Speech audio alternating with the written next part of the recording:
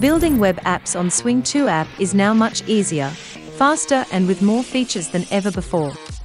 Today we'll get quick overview of the new Swing 2 app platform and the features that come along with it. With this video you'll get an idea of what you can achieve with Swing 2 app website to app converter. We'll cover basic process of web app creation. Let's get started with the basic process of web app creation. After you log into the Swing 2 app website, navigate to the Maker v3 page to begin the app creation process.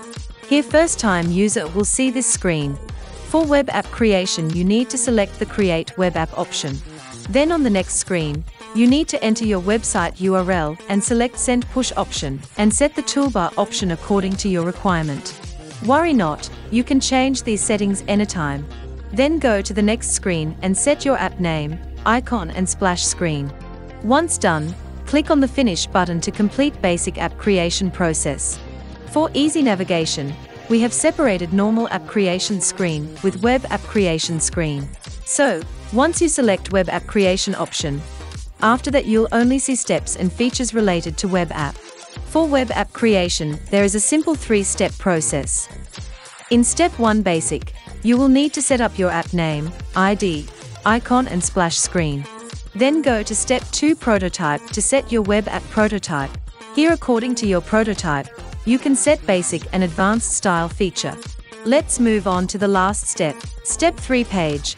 Here you can set your website URL link and edit toolbar feature. Once you're satisfied with your web app, save the changes. To complete the app creation process, click on the app creation button. Within few minutes you'll receive APK file in your registered email ID. Install the file to check your app on mobile.